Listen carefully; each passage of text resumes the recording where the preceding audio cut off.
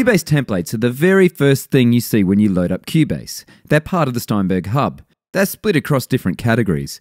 You can easily access your recent projects. I've got recording templates that have come with Steinberg hardware. There's scoring templates, production templates for composing and producing, mastering, and in the more category we get access to an empty project. So I'm just setting the project location and now I've got a blank Cubase project in front of me. Now, it's time-consuming to constantly be setting up a project for a particular application, and that's where templates are really useful. At the moment, I'm setting myself up with a basic Cubase project, and this is kind of something I would use for a very basic production session with maybe a lead singer. Hypothetically, let's say we're songwriting together and we want to come up with a vocal, some harmonies. We need a few instruments to add some color, probably a bass, and then also a drum track like Groove Agent SE. So I've added my lead vocal, and at the moment I'm adding 4 harmony channels. I'm also adding a track preset to each one of these 4 harmony channels, and that way I know it will be in the ballpark in terms of quality. That means that I can plug a microphone in and basically start recording straight away, and maybe make a few small changes as I'm recording.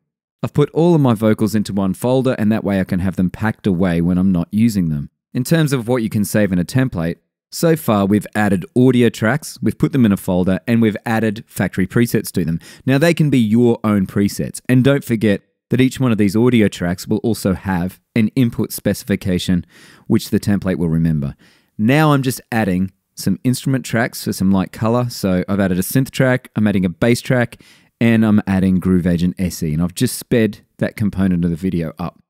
If you're into using different colors for different tracks, then it's also a great idea to add these into your template for 2 reasons. First of all, you don't have to do it later, so it's saving you time. And secondly, it gets you used to recognizing a color is representing a particular aspect of your production. That's enough in terms of the vocals and the instrumentation. Now I'm just adding an effects channel. So of course templates do recall effects channels as they do recall groups and folders. So if I go to my mix window, I can hold down on all of my backing vocals, right mouse click, and assign a group channel to the selected tracks. Of course, it's really fast and easy to add things like effects channels and group channels during a session. But having this routine in terms of a template means that you can just sit down and get started, which is also important if you're collaborating with someone else.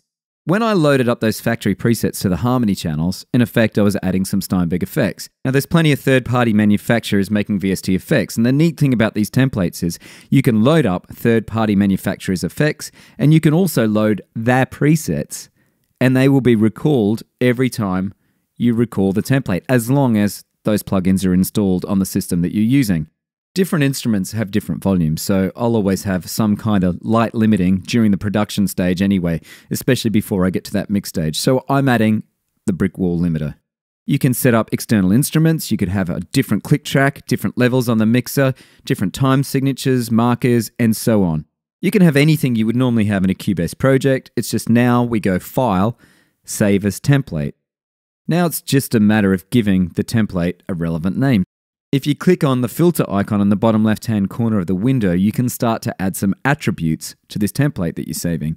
I'm not sure how relevant this is to a 1 or say 2 user system, but if you're working in a large studio and there's multiple users getting access to these templates, then it probably makes sense to add as many attributes as possible, so there's more definition of the template that you're actually saving. And of course, there'd be a wider use case for these templates as well. Now, we're done. So we hit close, and I don't even need to save it because I've saved it as a template. And if I go to New Project, you can see my simple vocal production template right there. And it's just a matter of selecting Create and once again setting the record destination, and then straight away we've got the template that we just created. That is super easy, and if I click on things like the folders, you can see all of the tracks are there, the track colors I've copied across, my inserts are all there, and my input and output routings have remained the same.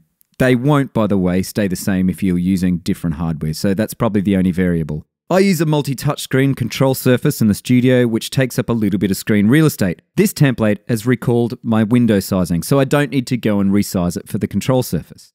Thanks for stopping by. Please like the video if you've learned something, and subscribe to our Cubase channel for more quick tips.